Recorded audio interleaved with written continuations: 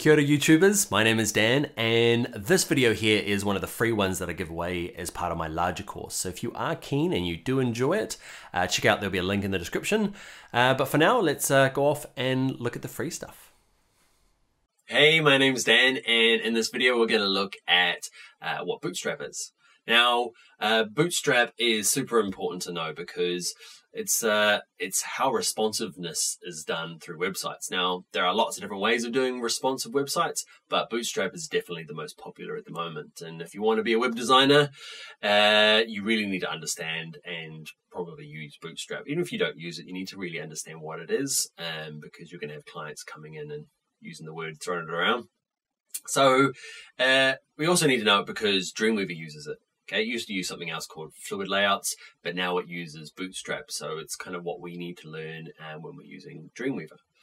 It came not that long ago. I was kind of researching and thinking, I'll check, give them some factoids about how old Bootstrap is. And it turns out it's only like a few years old. It's kind of 2011 when it was kind of released.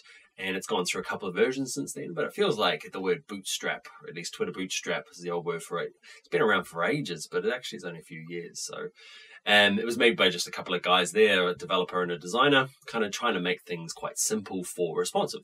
Now, what is Bootstrap? Think of it, it's called a framework, and think of it as a template. Somebody else has gone out there and created a whole bunch of things that we can use and style and build on top of, but they've done all the hard work. They've done the browser testing, the bug fixing, what happens in this browser, what happens at the screen size, all those sorts of things have been worked out by somebody else, which is brilliant for us. And there are kind of like two main parts to Bootstrap. Okay, there's something called components, which are pre-made, which are just pre-made bits of code that we can kind of dump on our page and use and style.